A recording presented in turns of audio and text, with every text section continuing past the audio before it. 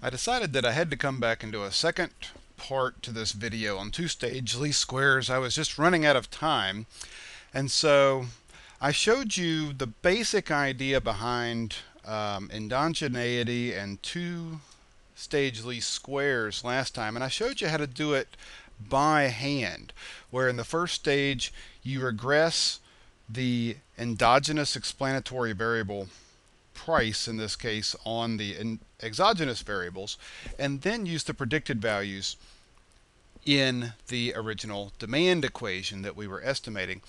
And so we did that, and then I was rushing, so at the end I just said, look, if you're in R and you want to see how to do it automatically in R, just to type help or question mark TSLS. And again, this is after loading the SEM package for simultaneous equation modeling. And the example that pops up is using this commenta data, and it shows you at the bottom here exactly what commands to do. In this video, I'm going to run through that very quickly, but then I'm going to spend some time actually looking at what the results mean and make a couple of graphs. And so in R, if you have already loaded the library, you have to download and load the library called SEM. So if you've done that and you want to run a two-stage least squares model, then to estimate the demand function, basically the command is, I'm just going to copy and paste this from the help file so I don't have to type it, is to run the regression. The command is TSLS instead of the normal in R, LM for linear model. So TSLS, and the first part of the command is what equation do you really want to estimate? And this is the demand equation. Quantity explained by price and income. D is disposable income. And then a comma, and then you put tilde, all of those exogenous variables. So not just the income, but the last year's price, and A is for time, and then comma, data equals commenta, and that tells R where to look for these variables. And you can assign this regression to a name and then do a summary, but the way they do it in the example here is to just go ahead and do the summary. So just hit enter and you get the all of the output without having to by hand go through the two stages, but you get exactly the same slope for price and the same slope for income, disposable income, that we got before. And all of the other information should be exactly the same as doing it by hand.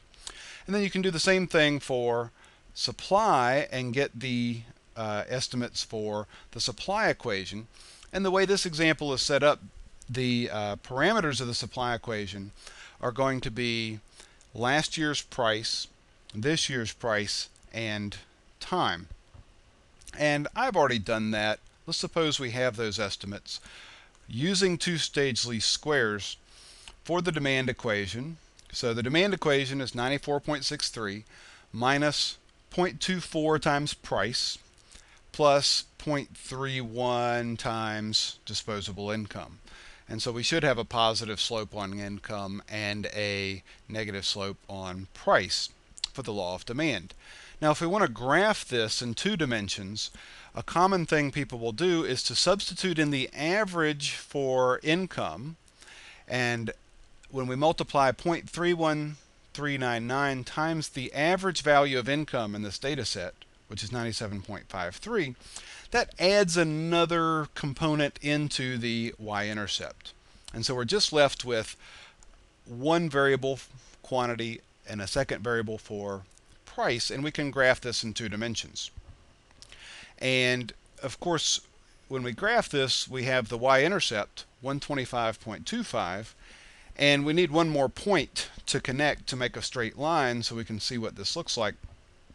And if we plug in price equals 100, this equation gives a quantity demanded of 100.894. So let's look at the original data and plot to see what this would look like. So here's a scatter plot of the original data. If you just look at price and quantity for the Commenta data set, but it's kind of hard to graph because we're zoomed in. We can't see where zero quantity and zero price is. So I zoomed out where it's this is equally difficult to see what's going on because all of the data is in one little clump over here. But I want us to be able to see what does that demand equation look like if we were to graph it. And so again, the y-intercept that we had is 125.25, and this other point is price equals 100, quantity equals 100.1. So let me graph that for you. Okay, after as carefully as I can graphing what that line would look like, what the demand equation would look like, we end up with this green line. And as you see, this green line does kind of go through the middle of the points in a way. But keep in mind that this demand equation is just the average.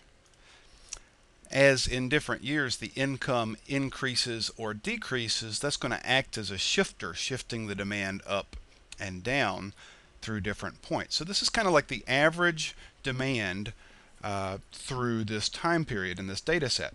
And now let's do exactly the same thing with supply. The supply equation, if you go through the two-stage least squares, is 49.5 plus 0.24 times price plus 0.255 times last year's price plus 0.25 times the year. And so doing the same kind of procedure, if we substitute the last year's price with the average and the year with their averages, we end up with this simple equation that we can graph in 2 dimensions here. And again, plugging in for another price of 100, we get a quantity supplied of 100. So using the y-intercept and this additional point, let me graph what that supply equation would look like for you. Okay, and here's approximately what that supply equation would look like. Now, but keep in mind that the graph we're looking at here is what we call the demand and supply equations, where we have quantity on the y and price on the x. I know that's a little confusing, but the reason I've done it this way is because quantity is the dependent variable in these regressions that we're running. Keep in mind that if you were to do a standard supply and demand graph, that we would flip these axes in this case. But the same information is being represented. And you can see again here that this supply curve that we got through doing two-stage least squares does kind of go through the middle of the data, but it's only by doing two-stage least squares that we can separate out these two equations when all we get to see are the equilibria, the intersection of these two equations as they shift up and down in the various years. And so again, this supply equation, this is the average supply equation during this time period. But as looking at the coefficients here, as last year's crop price increases, that's going to shift the supply curve to increase supply. And similarly, the coefficient for as years go by steadily increases supply, as we might expect to be the case in most countries. And so I hope you've learned a little bit about the idea of endogeneity and how to solve it with two-stage least squares. After watching this video, you're not going to be an expert, but that's okay. Hopefully you will learn more as you practice.